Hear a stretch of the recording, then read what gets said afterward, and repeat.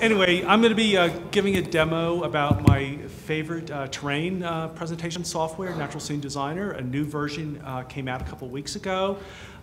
It's available for Mac and finally for PC. So this is Natural Scene Designer 7.0.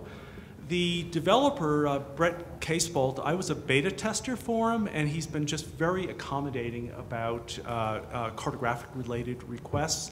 And I'm just going to go through some of these new features that the software offers. So let's just kind of launch into that. First up, I want to talk about 3D vectors. And what do I mean by 3D vectors? Many of you have probably made 3D oblique scenes. You load some digital elevation model data. Here it is rendered in grayscale. Doesn't really look like too much. Then you might go ahead and drape some imagery on top of it. In this case, I have some ecosystem data that's highly generalized. It's mostly driven by elevation. You're looking at this and saying, okay, that looks kind of interesting, but how many of you can actually identify this place? Any hands? Okay, there's one in every crowd. Thanks, Martin. It is the Sierras. It's Sequoia Kings Canyon National Park, and it's really not until you add labels and vector lines that this thing actually becomes something that we can identify as a map. And to get these vector lines onto a 3D scene has been very arduous in the past. Essentially what you would have to do is render the vector lines onto the raster surface, then go into a program like Adobe Illustrator and retrace them.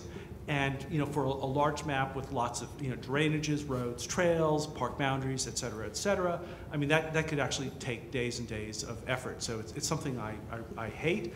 And fortunately, I could say that there's a solution to that, and I'm going to show you that right now.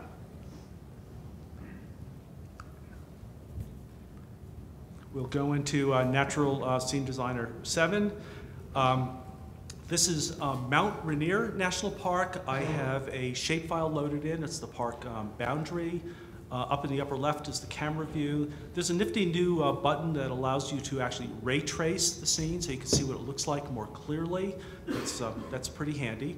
And what you see is that shapefile. It's a black line. It's a boundary. It's rendered into scene. It's being baked into it right now. So if I was to render this thing out right now, that black line would be actually on the surface of the terrain, which is not really that good.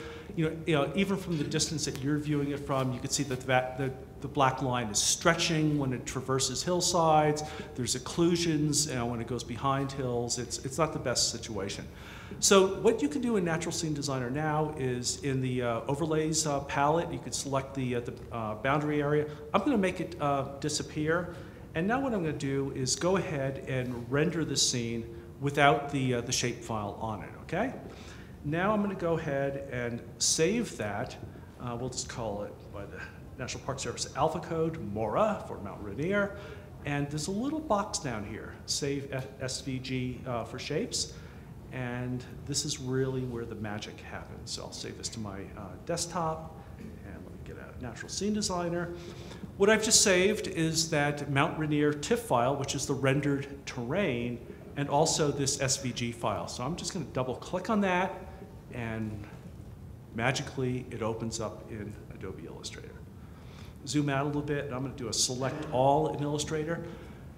Notice that there's a bounding box around the park boundary. What that bounding box represents is the shape of the rendered terrain, which is very, very handy. So let's go into the layers palette. I'm going to create a new layer. I'm going to put it on the bottom. And now I'm going to go ahead and place that rendered terrain in there.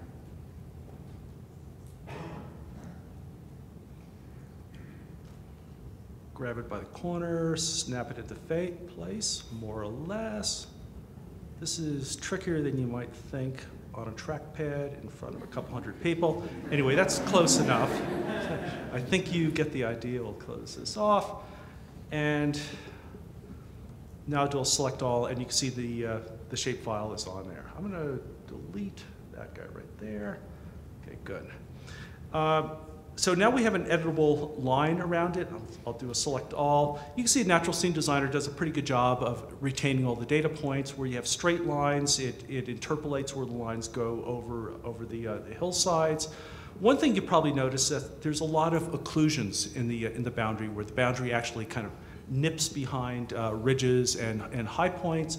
In this case, what I typically do is just go into the object menu, down to path, and then join. And that joins most of them. I'll do it again with a keyboard command, and that closes that last one in the back. Now, whether you want to close that off or not is a question for you to decide. When it tends to be a minor occlusion, I usually close them off, sometimes smooth them out a little bit. But now we have an editable shapefile actually overlaid onto the terrain. This probably just saved me, several hours of work, just by exporting that SVG. Now, Natural Scene Designer will export all the shapefiles that you have loaded, and what you'll have to do first is in a GIS is export the shapefiles that you want to drape on top of your terrain, and then render them out one by one and just copy and paste them onto your terrain. So it goes really, really quickly. Good. Let's get out of Adobe Illustrator and back into the safety of Natural Scene Designer. I'm going to show you another cool new feature, and this is for doing shaded relief. The sample terrain that you see up right now is an area of Colorado. This is near Vail. The Gore Range is in the upper left of the scene. I'm going to render a shaded relief by going to the render menu, render shaded relief. Here's our preview dialog, and what you'll notice is this problem where you have a northwest trending ridge going right into the northwest light source, and that ridge is disappearing. There's a really nifty solution to that now. If you hit the light button, you get into the multiple light settings palette. This is all new. And what you could do is add a bunch of light sources to this shaded relief, and I'm going to put a whole bunch of them in here. These are all from the default direction, northwest. And I'm putting them all around that northwest trending ridge. And now I'm going to put a couple light sources right on top of it. Next, I'll hit the adjust button, and I'm going to grab the arrow tip and bring the light slightly to the northwest to better illuminate that ridge. Hit the preview button, and let's see what happens. Ooh, isn't that nice?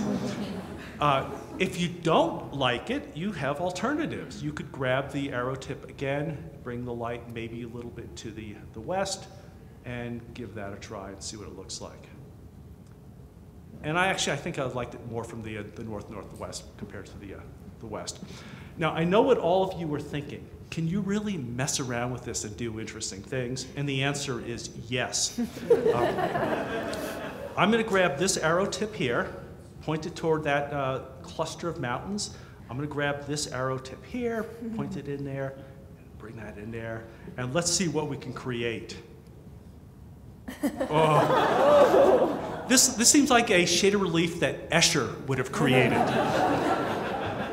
Now, the interpolation is very interesting here. If you click the Show Directions button, you could move this little arrow around, and it shows you what happens, and there's some really weird stuff happening here.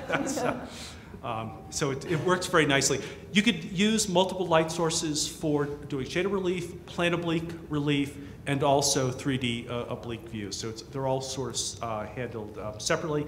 Oh, and one last thing, you could also adjust the elevation of the light, bring the arrow tip in, it brings the light source higher, bring it out, and it brings it lower. I'll hit preview, and it looks like a mess. I don't recommend using that, but it's there if you want to do it. Okay, you're forewarned. Let's cancel that out.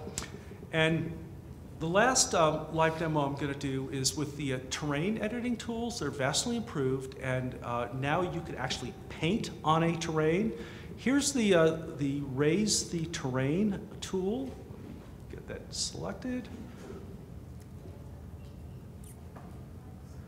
And with this tool, you can paint on the terrain by a specified amount. I'm raising the terrain by a height of 200 meters. You could carve your initials into terrain. I used to carve my initials into trees when I was a kid. Now I do it on landscapes. Okay. But there's actually practical applications to this. I'll make the size of the area that I'm dealing with a little bit larger. You see the camera view in the upper left? That's this area right here. Pretend your client is a ski area and they want to show their mountain really, really high, because that's what ski areas like to do. You could actually paint on the terrain and raise this ski area mountain up. Pretty cool, isn't it? Cartographically illegal, but you know, we're among friends here, so we can do these sort of things and have fun. There's also a lower the terrain tool, and you see that ridge in the foreground? I'm just going to tamp that down a little bit. Oh, now that mountain's really showing up well. Okay, since I'm really getting carried away here, I want to show you something else. There's another tool, it's called the Edit the Terrain tool, and this just paints a specified elevation onto the terrain. Right now I have it set at 3,500 meters, and I'm going to bring the size down a little bit, maybe a little bit more, and guess what I'm going to do? I'm going to draw a dam across this valley. Now, I'm with the National Park Service. We're not supposed to do these things, but you know, this is all virtual, so let's have fun. Okay, I just put a dam that's 3,500 meters high in elevation. This is one high dam. I'm going to get the lake tool, and let's fill in that valley. Oh, that's nice. Render it out, and let's see what we have. I just created a ski and summer resort in central Colorado. Okay. Let's, now there's actually some practical applications to flooding things. We'll hide this, go back to good old PowerPoint. Whew, safe now, I'm in PowerPoint again. Let's look at some other things we could do. And of course, PowerPoint is not advancing. There we go. This is Lake Florissant, Colorado, Florissant Fossil Beds National Monument, almost due west of here. There was a lake that existed there 32 million years ago. The park wanted me to create a map showing where the lake existed on the current park landscape. So what I did is I put a little virtual dam in the upper left where this valley kind of flowed out of the scene, filled the lake up to a specified elevation, kept the water transparent. You can see the nape aerial photograph underneath it. I also put some background trees into the scene. A natural scene designer intelligently doesn't plant trees where there's water surfaces. So that's, you know, that's one practical application. You know, another thing that I like to do is use the ocean plane. I've been flooding things recently, and we're down in Everglades National Park. Flamingo is the southernmost tip of mainland United States, and it's a real low-lying country. What would happen if we had like 12 inches of sea level rise? Well, I'll show you. Things start going underwater. I'm just raising the ocean plane right now. If sea level were to rise 36 inches, this is what we'd end up with. Flamingo becomes an archipelago. Okay, enough of flooding things. Oh, by the way, that Everglades thing you just saw, if anyone's flying home through the Atlanta airport, look, and going through Terminal T, look for this on display in the Concourse T, so there. Mm-hmm. Okay, texture shading. Leland Brown talked about this several years ago. Really cool technique, and now it's a new rendering option in Natural Scene Designer. I like to use texture shading for adding rock textures to maps. Here we are at Grand Canyon. I created a rock texture shade. It really is ugly, doesn't it? But look what happens when you take that texture shade. Here's a plain Jane shade relief of Grand Canyon. Little texture shading added on top of it. All of a sudden you start seeing the rock layers and other rock features there. And then you could colorize it, and it gets really, really bright. So texture shading is now an option in Natural Scene Designer. Background trees is improved when you create tree maps that govern the distribution of trees. The map is now transparent, so you can see shapefiles and imagery beneath it. Here I'm erasing trees from this, this trail shapefile, and when this thing is all rendered, you can see the mountain with that sort of gash across the foreground surface where the trail is. It looks very naturalistic. Now, one thing I'd like to do with my 3D maps like this is to add a lot of background haze to it. It brings the foreground into focus, and the background becomes, well, diffuse. And Natural Scene Designer now has a very nice tool for adding background haze to a scene in Photoshop. What you could do is render a distance mask, so places that are further away from the virtual camera in the background are lighter, the foreground is darker. Natural Scene Designer has been able to do distance masks for a version or two. Now what it does is it also incorporates background trees into the distance mask. So you can see the trees being calculated with this sort of fuzzy, hazy background. I would take this distance mask, copy and paste it into a layer mask in Photoshop, and add sort of fake haze to a scene. This happens to be Olympic National Park, Washington State. Moving right along, Natural Scene Designer has 3 new map projections, and for obvious reasons, I really like these projections, especially the one on the lower right. Kind of last but not least, there's going to be a new version 7.01 that'll be coming out in the next few weeks. It'll have import capabilities for the new Arctic DEM data. This is a really cool project that's creating 2-meter resolution data for all areas on Earth north of 60 degrees latitude. Not everything's available yet. It's coming online right now.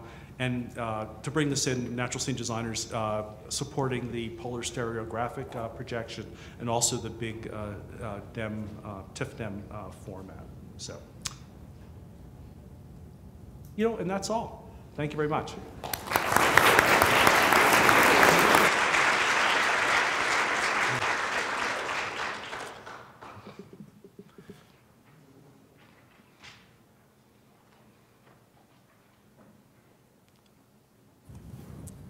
Those are really cool looking Western Mountain conifer forests, but can Natural Scene Designer do deciduous trees and forests that don't look much like that? Deciduous?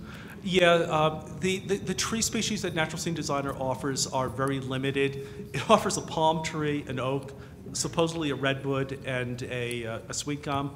I just use the sweet gum, oak, and redwood.